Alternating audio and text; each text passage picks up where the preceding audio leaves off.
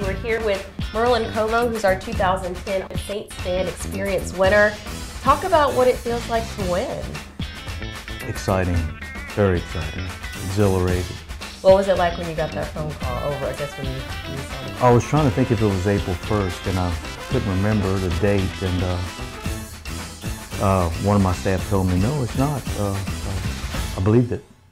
Great, and so you've got, I guess, a wealth of prizes. What's going to be your favorite part? Too many of them to count, or the tickets, I would say, and having lunch with the coach. That's pretty cool. Yeah. Eating lunch with the coach, what do you think that experience might be like? Oh, gosh, I probably won't be hungry. Probably have questions, won't think of how to ask them. My grandsons would like them a lot, though. I'd like to get to meet them, meet the players, if possible. What would you say to, I guess, players about the second chance drawings and what that experience is like? Oh, gosh, I would do it anytime.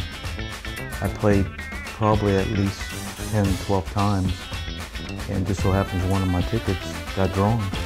I was excited. I wasn't thinking I would win.